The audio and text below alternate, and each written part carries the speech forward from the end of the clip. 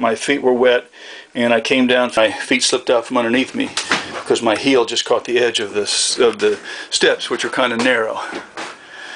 Now let's look over here at the entertainment center. As you can see, this is pretty much standard 105. Up above there is a console that your widescreen mini TV fits in, and above it is the GPS, the Garmin, that you can see from the outside. Also, there is a speaker, the other stereo speaker, located up above it. One of the other features I added is lighting for when we watch movies at night. Lighting, as you can see, it goes all the way around, and it's very nice when you're sitting in here watching a movie. Into the galley side, you can see we have the stove and oven. I put in a ventilation plate here to allow access to this space on the other side, which is difficult to reach otherwise. We have a drawer in here, it's our water purity tester, and a lighter for the stove. Down below there's a foot pump. I have disconnected the water supply from the foot pump. It can be reconnected if you desire. The sink arrangement that we have is pretty much designed for cruisers. We have a dedicated drinking water faucet, which comes from a 10-gallon tank that can only be filled with either dockside water or with water from the water maker. It has a separate filtration system also. We also have a flexible wand for doing dishes. This is much more practical than the faucet that came with the boat. It also controls the amount of water that you use, because you have to turn the water on with your hand to wash or rinse the dishes. And here we have a soap dispenser for washing your hands.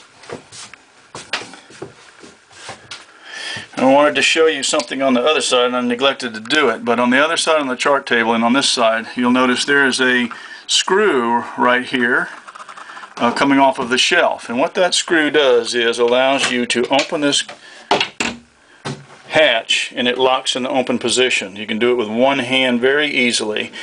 I've seen all kinds of arrangements for people trying to keep these open. This is by far the simplest. You can also release it easily with one hand. When you open it, it just throws the latch back and catches it. There. I'm going to open it one more time to show you inside. We have a dish rack. Alright. Of course, your standard drawer on this side, and there's also one located over here on this side. I already showed you that one, never mind. Now, across from the sink is a shelf where we kept our toaster oven down at the far end, and a small trash can right here. Below you'll see it is arranged. This right here is a can rack. It holds sodas. It will hold a 12-pack of sodas, and it automatically rolls down as you take one out. Above it are a series of drawers, and these allow you to easily access all the stuff that is stored in this space. As you can see, there's 4 of them. They can be taken out very easily and either set up here or across on this counter to get what you need.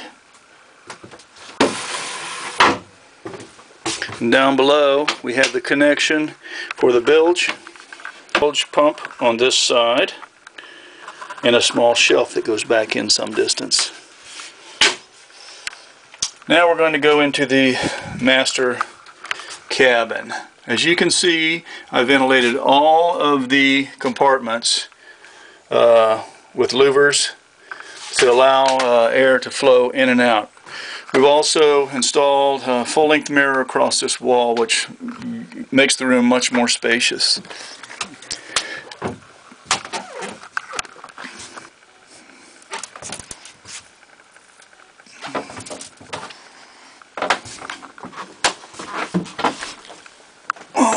Excuse me.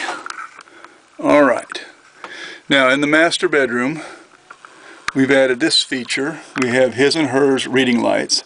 We have a red night light and we have a switch that turns on the deck lights from the bed. So if you hear some noise outside that you're uncertain of what it is, you can reach up, turn on the deck lights, and then look out and see. If it's an intruder or somebody who shouldn't be poking around your boat, usually that will scare them off because it lights up the whole scene. And then we have the typical cabinets found on a 105. There's another one down here. There's one over here. Lots of places to store stuff away. Moving back to the starboard quarter berth area, we did the same thing on this side. We have taken the cushions out. We don't have them anymore. I gave them to a friend of mine who has a west sail. You can see the water tank below. There we go. Also the strainer for the engine and the through hole for the engine.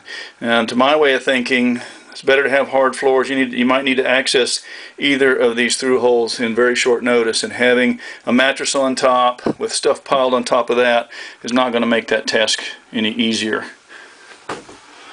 This we've turned into a pantry since we don't use this as a guest room, although it certainly could be. And we have another small storage cabinet down there, a drawer on this side, and we have hanging pockets all the way up this side that you can fill with all sorts of stuff that's helpful, and a container that holds grocery bags. Stuff them in the top, pull them out the bottom, as well as a variety of hooks to hang clothes on.